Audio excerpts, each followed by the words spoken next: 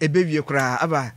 Afa masomo ha Angel 102.9 FM e pa church ye o Facebook why oba na do adwempo na to ye beje brand adaje na kekan ni nyina e de ama na afi bebe ye boy radio ene sisa santimantema ho ye de titiru o ma ti ahodwo no munim se ho de nka ahodwo nko a enti obi dwane kra na obepe ba bi ata na eja ode no ba be boho boko no te ho enti Aisha one o dwane ye ko e ba nyina ahodwo eno kope baby eno de ne ho kwadwo fom eno te ho saa nene Ashanti regional minister Simon Osei-Mensah ene ne nsɛmtwafo twetwem komo na ɔka kyɛn nsɛmtwafo sɛ no kure ni nyame anim ma obi a mo ni di wa Asha wan asɛm ni mu da obi antena baby ana obi antena ne nsa wa ne so esan Asha wan ba na oba Ghana no obi enim kwan ofa so ebaaye ena obi enim sa Asha wan kra owo man Ghana mu ha enura da ena Angel kase boye suma ya ma ne bofo eso mo kwasante mantem baby a friend ahodwo enkonkore sa Aisha one shops no ya biebie ana ya tutum emema ma ebo ho ban ana se simple enete okwai no yo ho de Chinese community o China for na age ho nyina fa ene China restaurant China chop bar China shoemaker bibia ya China for de bia ebi ho a ye di hu dwuma saa na no ene na no pe ya Simon Osei-Mensah ne samtwafo twetwem komo na o chese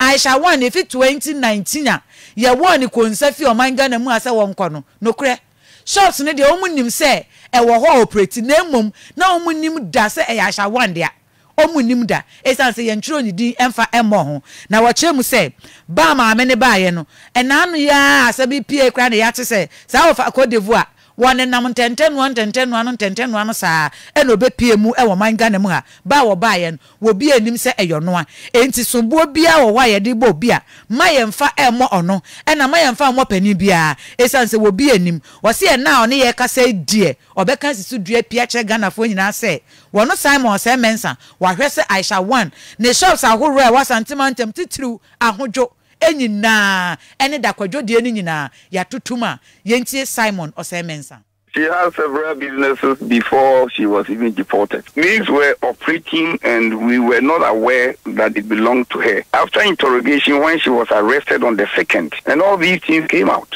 Also, this information that is now coming to light. Yes. It's not as if we knew about it before we deported her, but we let the business run. Okay. No, the businesses were there, but we didn't know that they belonged to her. How she got here to the region, that one I cannot talk to. Investigations will definitely reveal that. She claims she got here on 31st. That is what we also know, that she got into the region on 31st. And we had to do some investigation to find out the reality that she was in town. And when we got the truth, Simon Osei-Mensah Ashanti regional minister wono ena oti se oninsam twofo etwetwe enkomo no na sansem kro ye mu ena Dr. Kenneth Ashigbe ono ena ye media coalition against galamsey titina ni ba ko pa no se hwe Aisha once and some near betna sani aye ne troka basa say ya Ghana dia ma ba nsam twofo asoso na wotwe pe na tuatwa ye ra na wotwe fufuru ma won ti say ye kasha wan asema no se ono na ni dia chire pa essence or questions akese e bisa Ghana mpanifo say immigration mpanifo omo Ghana ha na omo ha dia ene aboda no omo me kire so mgusu gina ho ana se du anwumre no nan pa mu pepepe no mapon afi boda ho obi enyina ho omo san ebisa say ono Dr. Kenneth Ashigbe kura say he misa e wo media coalition against galamsey fo nyina na mu say ene Aisha one baaye no hwan dem na note hwan na han dan ma no e wa santimantem ahodwo ho hwan fie e na note na ye bisa ne se maame China ni ba wa baga na ha ye frɛ wo sen edin ben e no bo e de chie ni fie ra na watui advance nso anu atua ne sen eno achi Dr. Kenneth Ashigbe e se ye misa say Ghana fo mpanifo ben nanim akire wo baaye no ehifo fie na na okosra hifo ne nanfofo ne hifo otwa tax wotua giare ni nyina na otua e de mahwana na wo se enya sa dia na ye beka no nofo say na watwe atwam dia e na Aisha one wo kokora still powerful hands na ehye na chi no obesan ababi.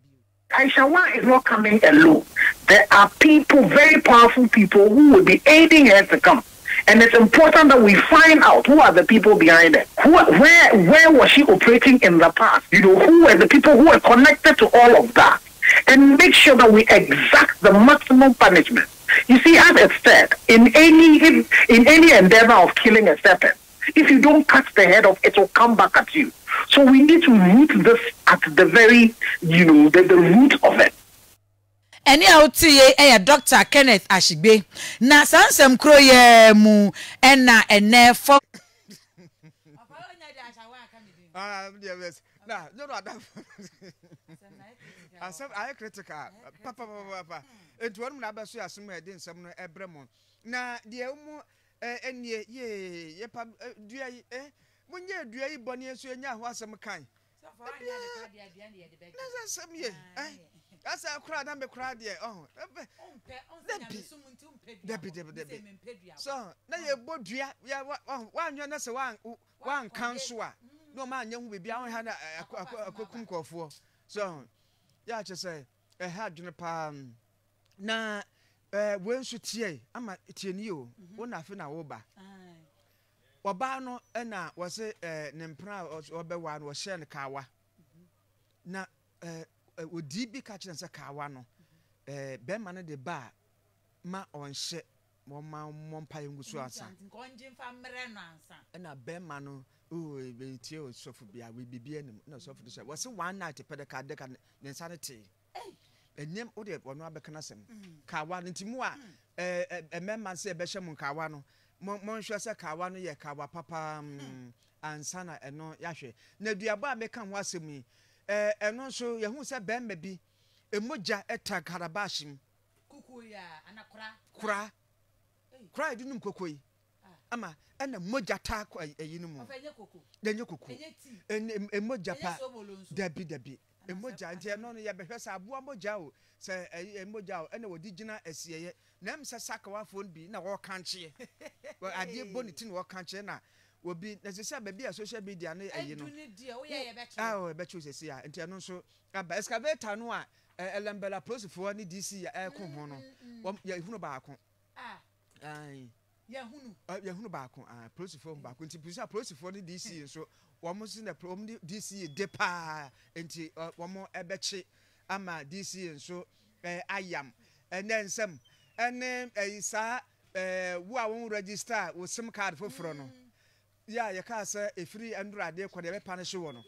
punishment ne bobo bia menkof astati nti ye bobo bi wo orgasm nso so wo register na say wo furo bi a de beba de ye wo na bufuro ama jajajajai anyasem ketu akora na kanda damwa ya mampani ayi na die no so wa reta no no ofiri drobo anti drobo fortress na nado boni a waye bia mfa nche no nsa ma no be adwuma no na nado kora wo se nipa wa pontis o mu na ya adwuma na da na we so ma we no we so bo adwuma so